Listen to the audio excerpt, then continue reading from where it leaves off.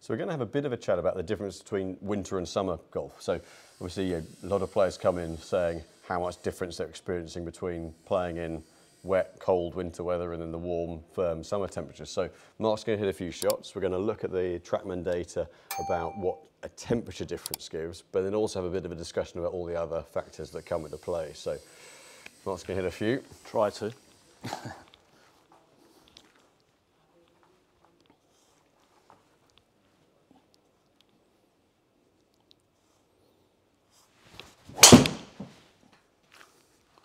We'll get a sample of maybe 3 or 4 shots that Mark's happy with. Yeah, I'm happy with that one. 149 smash. A foot offline. I know I'd like another 10 miles an hour club speed there, but...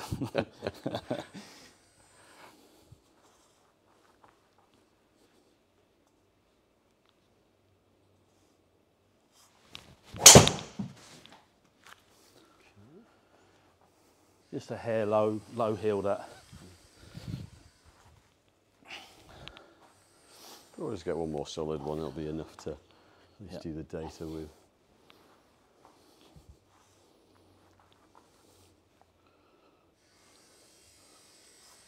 There you go, great, perfect. So what we can do with the TrackMan data, we can set the temperature and then normalise it, and then that gives us the differential between. So we'll start off, we'll go into the screen, I'll set the, let's start off with the summer temperature. So if we get up to Celsius, we go up to 30 degrees, so a nice sort of hot summer day. What we'll see here, if I hit normalise, so not too different, in the base temperature on here is sort of 18, 20 degrees, so not a vast difference. So we're looking at carry 235, and this is purely air temperature, so it doesn't affect anything else. It's still the same standardised ground conditions from a run-out point of view. So you carry just on 235, total 259. So if we then change that up and change the temperature to 0, and then hit normalise, 246. So we basically lost 10 yards, 10, 12 yards. Yeah. So going from a 235 odd carry, 258 total to 226 carry to 246. So that's purely air temperature, that. Yeah. So not as much as one might think. However, that's purely based on the ball flight. Lots of other factors going on. Yeah. We've just done a test today with the temperature of the ball and a little bit less speed. Yeah. So if you say factor in at that 0 Celsius, a colder ball as well. Another few miles a little an hour. bit, softer ground conditions. Well, saying if it was 0, it'd be harder. But if it was softer ground conditions, you're going to lose a bit. Yeah. Your muscles are cold. You're not as flexible. And I'd say that's probably one of the bigger factors. You go from in summer, it's warm air, warm muscles, wearing a t-shirt and probably shorts, full range of motion, to then go down to 0 degrees. You're going to be wearing thermal layers, sweaters, roll necks. Muscles can't move as well, restricted turn from both a clothing and a temperature point of view. I'll take it a step further, that your footing. Yeah. Footing, grounding, firmer conditions, drier conditions. Yeah. I feel I've always got more leverage with a good footing. It's another factor. I know it's something that you wouldn't ever look at. I say whether it's frozen, if it's frozen, then you're going to be skating around, and if it's soft, there's less resistance. You're going to move a little bit. No, more. I don't think Torville and Dean were particularly the longest drivers. But look good in purple though. Yeah. So I think what we can factor in there is we're seeing about let's say on a 250, 260 yard drive, about a 10 to 15 yard difference purely for raw temperature.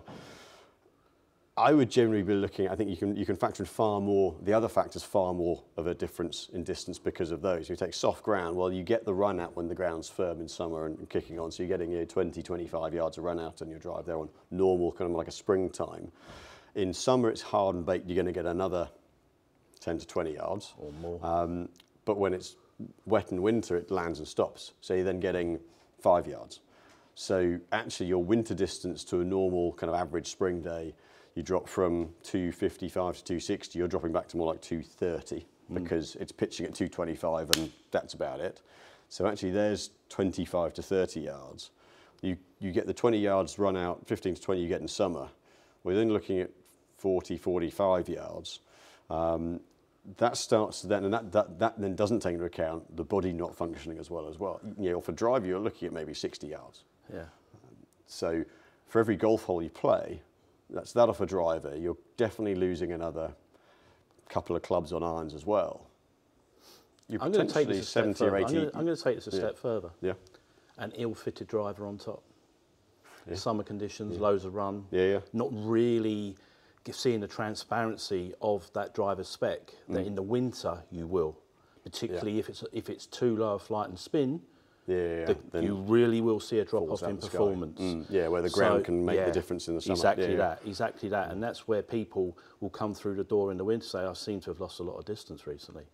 Yeah. You look at their numbers, it can be so the effect of a well-fitted driver and the performance of through a whole season, winter against summer, and less differential on a well-fitted driver. Yeah, and so all that told on a longish par 4, you're getting close to 80 yards difference, almost the whole playing 70 or 80 yards longer, because, you know, both on the tee shot you're losing, say, 40, 45 yards, another 20, 25 on the second shot.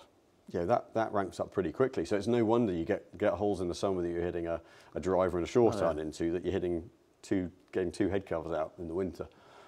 So whilst the temperature alone doesn't make a huge difference, actually the thing to really think about is your distance in winter is your carry distance. And that's the bit I think that we all forget about when we're doing, these, and then ramp the temperatures back as well. So plenty to think about when you're playing, say, winter to summer golf. And because it's a bit of a gradual process most of the time, the distance gradually ekes back, rather than obviously going from baked out July fairway to a, you know, like we've got out here at the moment. But yeah, really do factor in that there's a major downshift when you get into winter, and don't be disappointed by having to hit a lot more. No, I think people have to be very realistic to see the downturn and play to their strengths in winter golf. Don't try and press for something that they can't achieve. No, yeah, because it's not going to bounce on. No, especially I mean, where I play with a lot of false fronts to greens. So if you hit that slope, it's stopping dead. If anything, it's just going into the ground, and you're going to have to get your pitch mark repairer to get the ball out. So yeah, plenty to factor in. And so don't be disappointed by having to hit 3, 4, sometimes even 5 more clubs in certain conditions, because, you know, the overall change in atmosphere, body, and ground conditions can make a massive difference. Yeah.